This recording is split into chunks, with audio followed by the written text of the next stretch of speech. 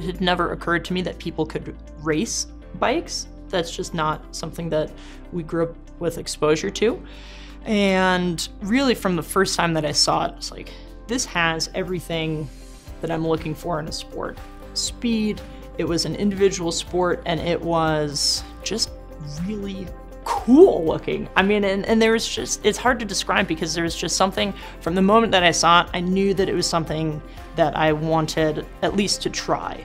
Really from the first time that I got on a proper track bike and started racing, I knew that it was something that I was at least going to pursue to the best of my abilities. And wherever that path took me was what it was. You know, whether that was all the way to professional ranks or just to the local, local racing, it was something that I really enjoyed doing. Pretty much from the very, very, very beginning of my cycling career, there were plenty of races where I just got annihilated in competition.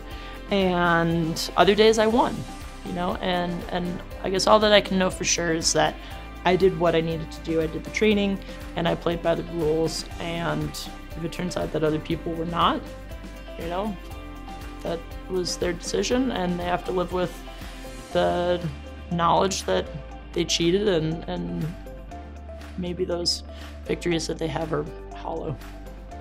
We as a sport want to make the sport better.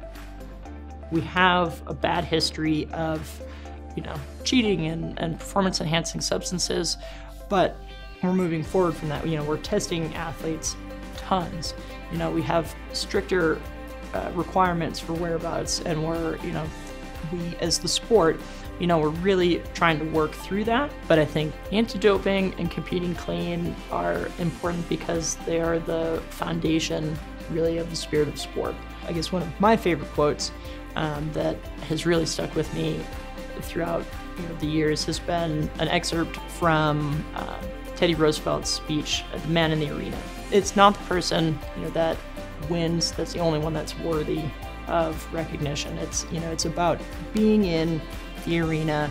You're sweaty, you're bloody, you're covered in dirt and dust, and sometimes you win and sometimes you don't. But it's better to lose and know that you gave your best than to not even try. Competing clean, anti-doping, it's one of the most pure ambitions that a lot of people can have, and you're playing a game. And on the surface of it, it's really simple. It's, you're trying to get the ball in the net more times than the other group of people, or you're trying to be the first person across an arbitrary line drawn on the road. And so I think if you approach it as a very pure endeavor, then I think competing with integrity and being a clean athlete will be easy.